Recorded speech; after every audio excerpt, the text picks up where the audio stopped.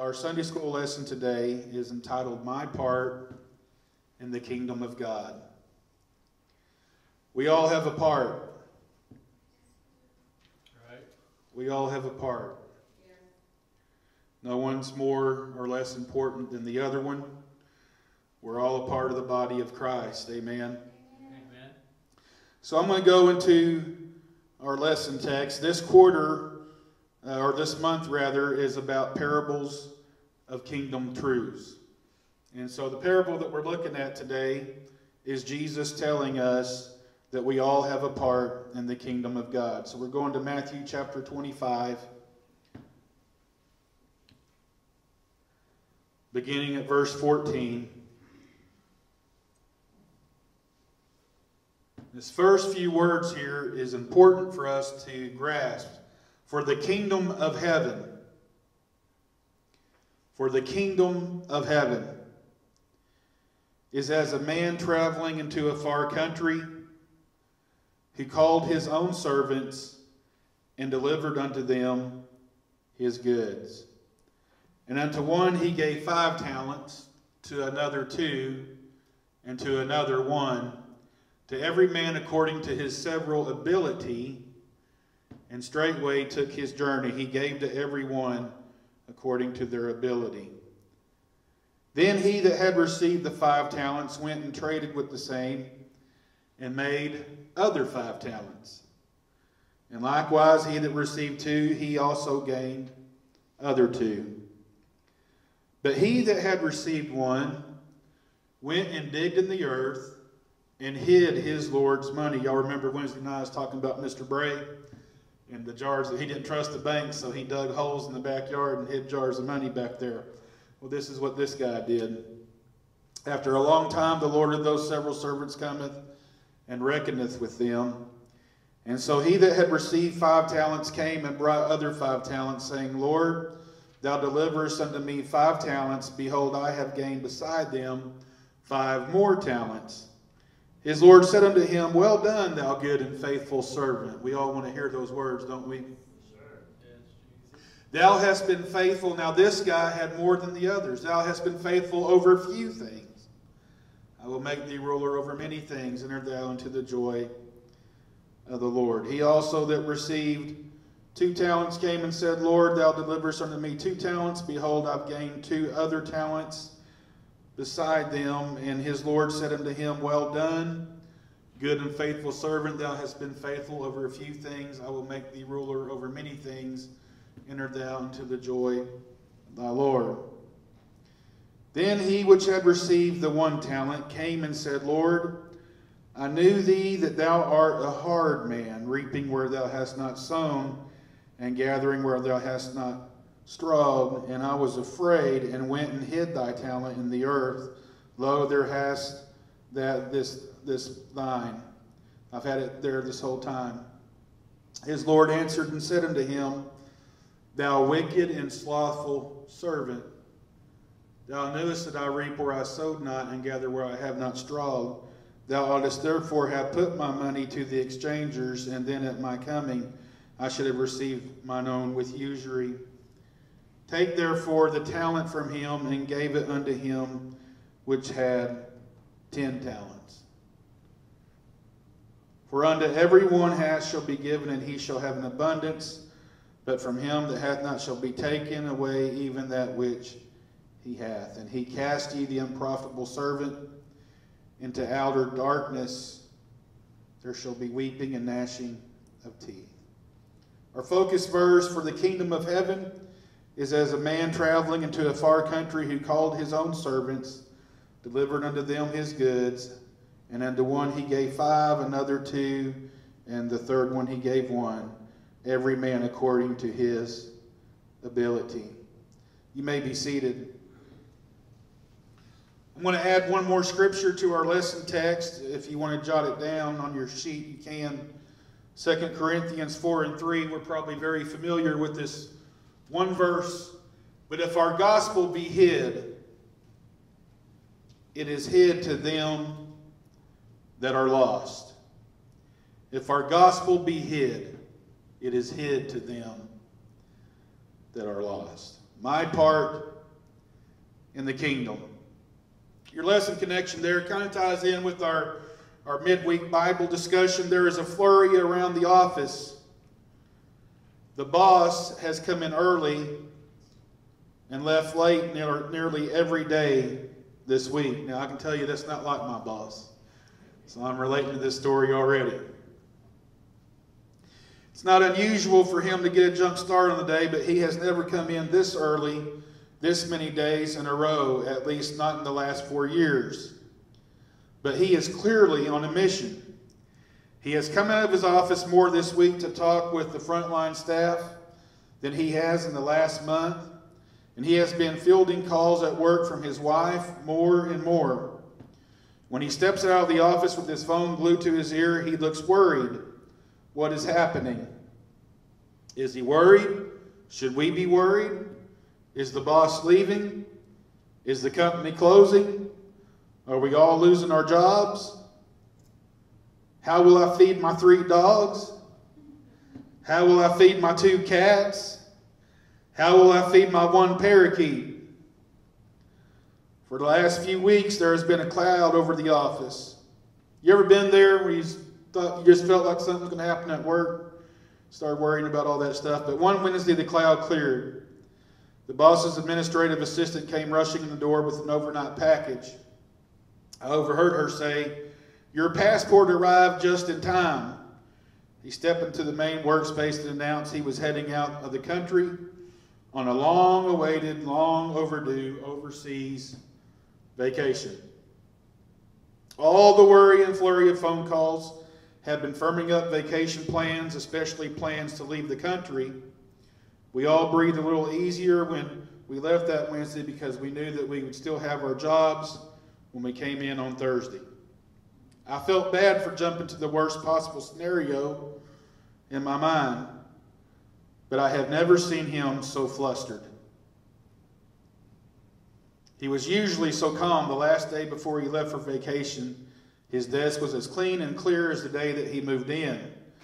The worry on his face transferred to his assistant as she realized his work would be hers for the next 2 weeks. Unless she could find a satellite phone that would reach the center of the Caribbean, she would not be able to call him when she didn't know what to do. From company to company, corporation to corporation, church to church, this scene is nearly the same when the boss is about to go on a vacation or a business trip, especially if the boss is leaving the country. As I read that little story, you've probably heard me say this many times, but sometimes I think, well, maybe it's just a fluke. But I'm starting to realize it's spiritual. Every time I get ready to go on vacation, I always tell Robert, hey, I'm going to try not to have my phone, but if there's an emergency, I'll, get a hold of me, blah, blah, blah. Trying to rest with my family. And every time, I'll have someone that I haven't heard from in years, and they'll reach out, hey, I got this situation, I need your help, blah, blah, blah. And I'm like, man, every time. But thankfully, I have Brother Robert here to help me out when I'm gone. And so, you ever experienced that? Get ready to go somewhere, and the day you're about to leave, 10 things comes up. That's just the way life works. The parable of the talents.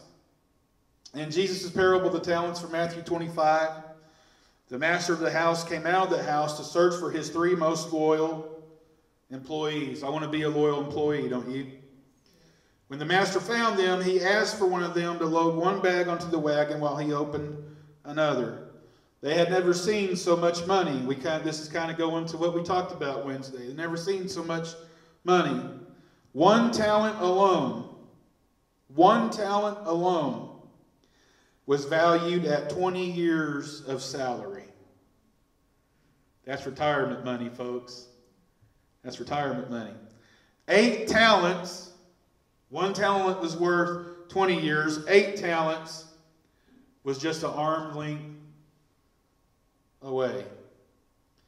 The boss lifted out 5 talents and handed his first servant all 5 talents. This money would take care of him for 100 years. The boss reached in again, lifted up 2 talents, and gave it to the second servant. Finally, the boss reached into the bag a third time and picked up 1 remaining talent, still worth 20 years of salary, and gave it to the last servant. Jesus intentionally said the master of the servants left immediately and left his servants holding the money in their hands. But before they quit their jobs and went on a spending spree, they understood that the money was not theirs. The money was the master's, and it belonged to their boss. He earned it, and he was free to do with it what he wanted, but they were not. Clearly in this parable, the master represents our Lord Jesus Christ, and the talent represents the gifts that he gives to us. We do not deserve more than we have and should not bemoan anyone for having more than what we have. Amen? Amen. All of the gifts God gives, gifts to sing, gifts to preach, teach, administer, easily make friends. My wife's one of those kind of people. Somebody that's not easy to get along with, she can strike up a conversation with them. I seen her do it the other day. Strike up a conversation with them, get them talking. Easily make money. You've known somebody like that. Didn't matter what they did. They just know how to make money. Work with our hands, work with our minds. All of that belongs to God. And all the gifts God gives, our houses, our vehicles, our clothes, our food, our health, all that belonged to God before he ever gave them to us. We should use these gifts for God's glory. Yeah. That's right. Wednesday night we talked about all the things that we have. We have time, we have our health, we have resources, and all the things that we could name. God has entrusted us to be stewards of that. Stewards of our time. Stewards of our resources. Stewards of our health. Stewards of all the things that God gives to us.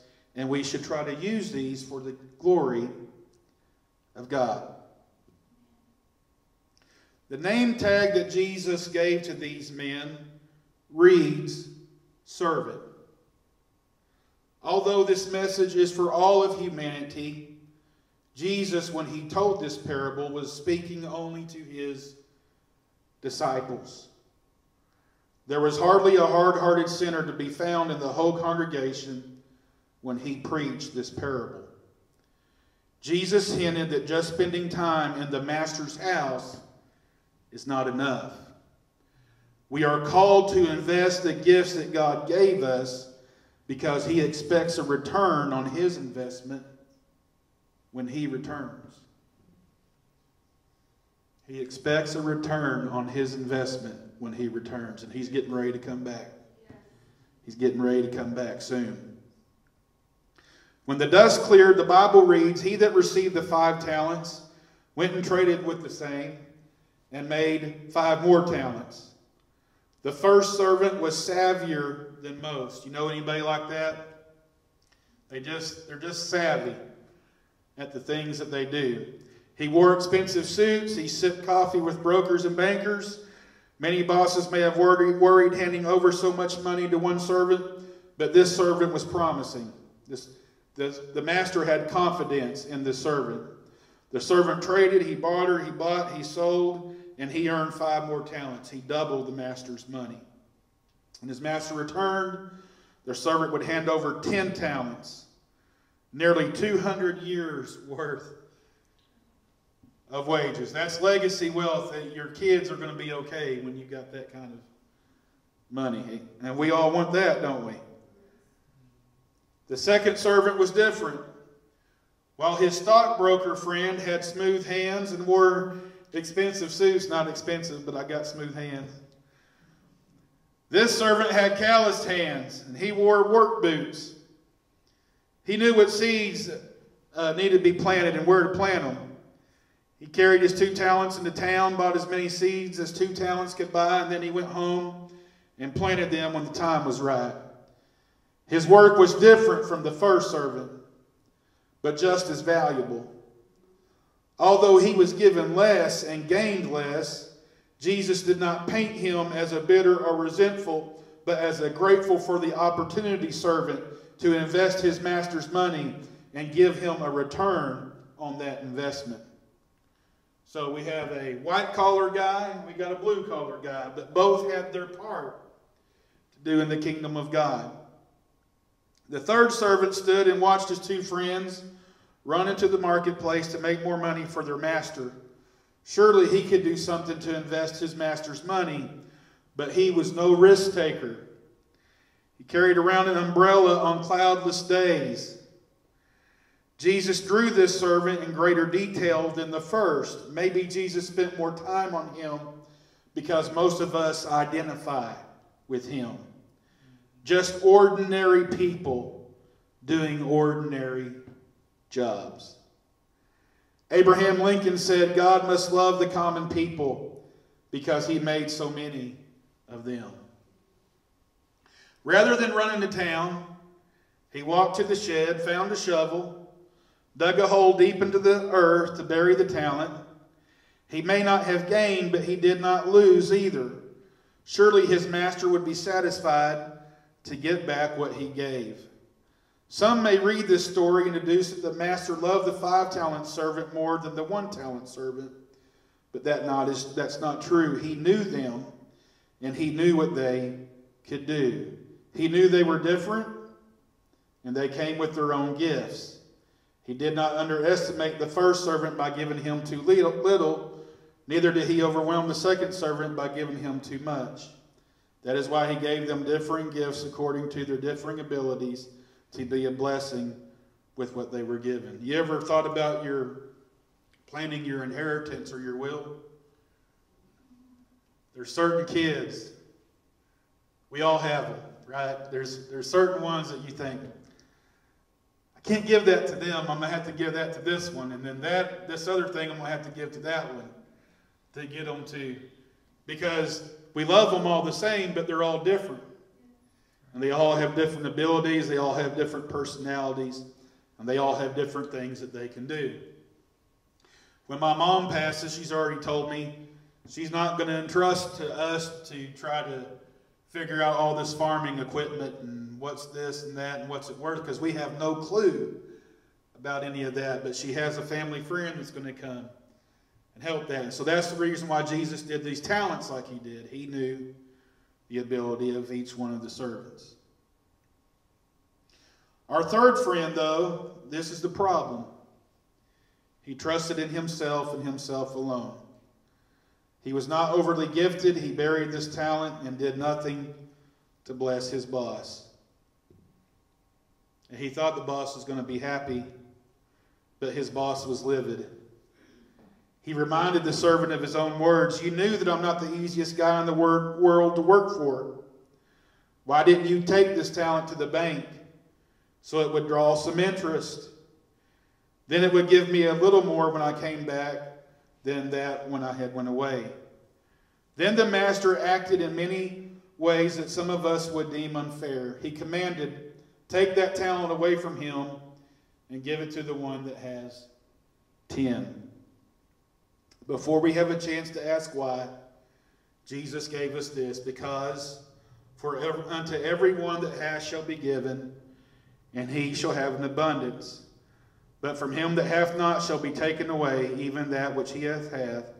And cast ye the unprofitable servant into outer darkness, where there shall be weeping and gnashing of teeth. This sounds cruel to our sensitivities. Does not sound fair. The 10-talent servant had enough. At least let the 1-talent servant keep what he had. But Jesus was letting us know what matters to him. It's not what we have or how much we have. It's what we do with what we have. It's what we do with what we have. I want to do my part to advance the kingdom of God. Many of us might remember when the children of Israel had crossed the Jordan River and they were on their conquest of taking the promised land that God had given them. It had already been given to them by God. But they had to come in and take it. And as they conquered Jericho, the Lord had instructed them. He said, all this stuff in here, you're going to destroy it. And all the gold and the silver and the money that's to come into the treasury of the Lord's, it's going to be mine. But there was a man named Achan who decided, you know what, I'm going to keep some of this. I'm going to hide it. I'm going to dig. He dug a hole in his tent. He hid it down in the ground. And he thought nobody will know. What happened is the children of Israel had just conquered the city of Jericho, which they should not have been able to conquer on their own, to a next city called Ai that they could have whipped there. They could have just sent a few men there and whipped it. But guess what happened? Ai whipped them because Achan had transgressed against what God had said. And so Joshua, he finally became wise to this and started looking around and found that Achan had taken some things and tried to hide it from the Lord. The half-brother of Jesus, James, says in James 4:17, to him that knoweth to do good and doeth it not, to him it is sin. Now we always, every time I think of Achan, I always think Achan was trying to hide sin, which that's true.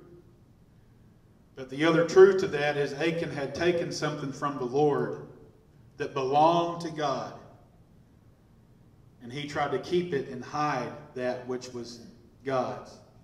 If we take the gifts that God gives us and we try to do the same and hide that, we're guilty of the same thing that Achan did. I always found it interesting that this parable uses the word talent. It could have said wedge. It could have said any other thing. But it uses the word talent. We all have talents. I don't care who you are. Right. We all have talents. We all have two sets of talents. We all have the natural set of talents that we were born with, our God-given gifts naturally. We all have talents that we're born with. On that same token, we all have supernatural talents or giftings from our new birth experience that the Holy Ghost grants us. So that's two sets of talents that we all possess. I want to remind us of the scripture again. If our gospel be hid, it is hid to them that are lost. I want us to notice that Paul says, if our gospel. He takes ownership as the church. We know that the gospel is the gospel of Jesus Christ. The good news of Jesus Christ. But it's also my good news as well. Because of what Jesus did. This is what it has done for me. We all have a testimony. We all have a testimony that we can share. An intellect can argue with you about Scripture, especially if they don't believe that the Bible is the God-breathed. But they cannot argue with you about your own personal testimony. Right. You don't know like I know what He's done for me. The gospel of Jesus Christ is our good news as well. The third servant's focus was mostly focused on fear. He feared the master. And he mostly focused what was behind him. He focused on past experiences with the master. How did he know his master was a hard man? From past experience. But he didn't look ahead to think, if I can just gain, I'm going to see a smile on my master's face. So he was guilty of looking behind and letting fear rule him, rather than staying in the present and saying, I'm going to do a work for my master. I want to encourage us today, we must look to our present work. I am guilty of looking behind. I am guilty of thinking, man, this was good and that was good and I wish that was here and blah, blah, blah, and looking back. But we got to focus on the present work at hand. As I said already, the Lord is coming soon. That's right. Our time clock is running out, and we should have a sense of urgency about the work that we are doing. The joy of serving. It would have been easier to keep the sun from shining than to keep that first servant from smiling when he came to meet the master. It brought him joy to see his master so pleased. His master put his hand on the servant's shoulder and smiled, "Well done, thou good and faithful servant. You've been faithful over a few things." This guy had, 100 years worth of salary? And the master said, I've given you a few things. Who knows that he owns the cattle of 1,000 hills, and he owns the hills also. And if I could gain the whole world but lost my soul, I've not gained anything, but I have lost everything. I've made you faithful over few things. So now I'm going to make you a ruler. You're not just going to be a servant. Now I'm going to make you a ruler over many things. Enter into the joy of the Lord. The second servant stepped up with his dirt-covered hands, his calluses on his hands. When y'all get a chance, shake Chris Ledbetter's hand. I heard him talking about how tender his feet are, but his hands ain't. And just like the first servant, the master put his hand on the servant's shoulder, the second one. Well done, good and faithful servant. You've been faithful over few. Now I want to make you ruler over many. Enter into the joy of the Lord. Master did not scold the second servant for doing less than the first, because he still doubled what he was given, just like the first servant did. When our Lord returns, he will not ask you or he might ask me this, the first one. You did not preach on Sundays. Lord, I did. He won't ask you that if he did not give you the gift to preach on Sundays. I've ran into this a lot in the past in just ministering. Sometimes people think if I'm not preaching behind the pulpit, then I'm not really doing anything, and they all want to do that. I can be the most eloquent preacher in the state of Oklahoma, but if everybody's not doing their part in the body, it's not going to matter. They'll walk out of the door before they ever get in here to hear a message preached. Right. I told Brother Rich when we were talking about hospitality, they have done surveys, and it's a proven fact that people makes up their mind in the first 7 seconds if they're going to come back to a church or not. Everyone has a part and a purpose in the body of Christ. He certainly will not ask you, why didn't you repair the Suburban? Because it needs some repair now due to vandalism. Why didn't you do that if we struggled to start a leaf blower, Brother Arliss? We had a blower here that Brother Andre bought, and I couldn't get it started. I tried. We finally got rid of it. We find abundant joy when we use the gifts God gave us to glorify Him and make disciples for Him. If God only gave you 1 talent, He does not expect you to bring back 5. He expects you to take the one talent He gave you and invest it to glorify Him and bless His kingdom. If He gave you 2, He expects you to use both of them for His glory and bless His kingdom. If He gave you 5, be thankful. You know some people, they're just charismatic, and everything they do, touch, turns to gold. There's just some people like that. If you're one of them, be thankful and use those talents to point people to Jesus, not to you, but point them to Jesus.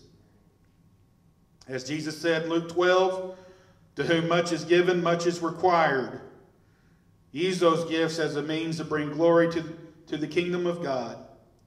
There is a great joy in glorifying God and using His gifts to make disciples for Him. In closing, if you open that door and look on the other side, I don't know who, if it was Brother Grissom or Brother Lonnie Smeltzer or who it was that had the drive to put that sign on that door, but it's been here ever since. It was here before I got here. It says, everyone a minister. So as we come into the sanctuary, from that into the sanctuary, we're reminded that everyone is a minister. Think about the skills you have, the things that you love to do and are able to do. These skills do not have to be pulpit or even platform gifts. They can be baking. Who knows someone in our church loves to bake? They can be building. They can be repairing. They can be typing, knitting, designing, writing, and so forth and so forth. Think about your God-given gifts.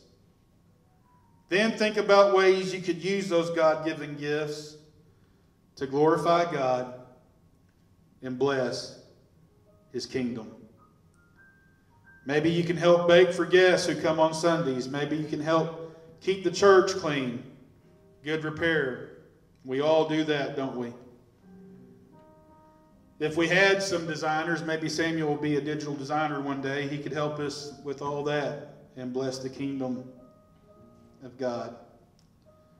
God's not impressed by how many talents we have. Remember that they all belong to Him anyway. That's right. From what we have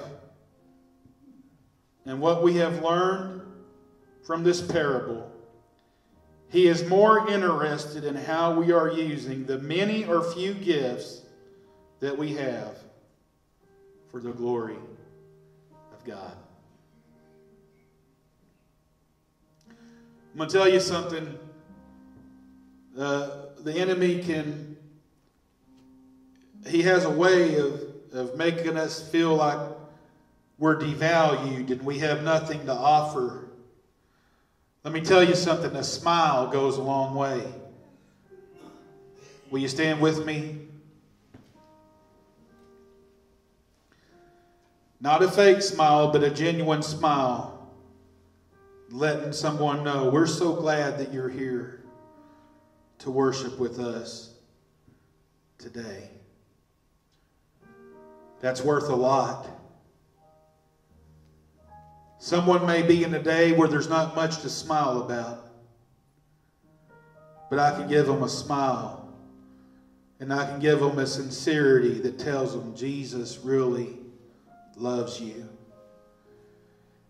You can really be forgiven here today. There's real people that really love you today. You can't put a price tag on that. Will you raise your hands with me? God, help me, Lord. Help me, Lord, to put my hands to the plow if need be. Help me, Lord, to go to Wall Street and trade and barter if need be. Help me, Lord, if I got to dig some ditches, just do general labor, and that's what you've called me to do. I want to do it, God, for your glory and to increase your kingdom. Every eye, Lord, that may fall on me, that may be necessary for a time. But Lord, I want to turn those eyes from me, and I want to have them looking to you.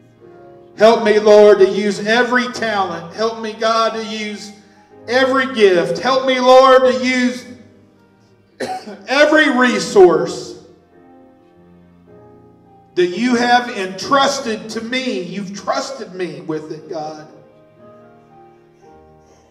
Help me, Lord, to take value in that. And God, help me to invest, Lord. I need to have some skin in the game. Help me, Lord, to invest and to bring an increase for your soon coming.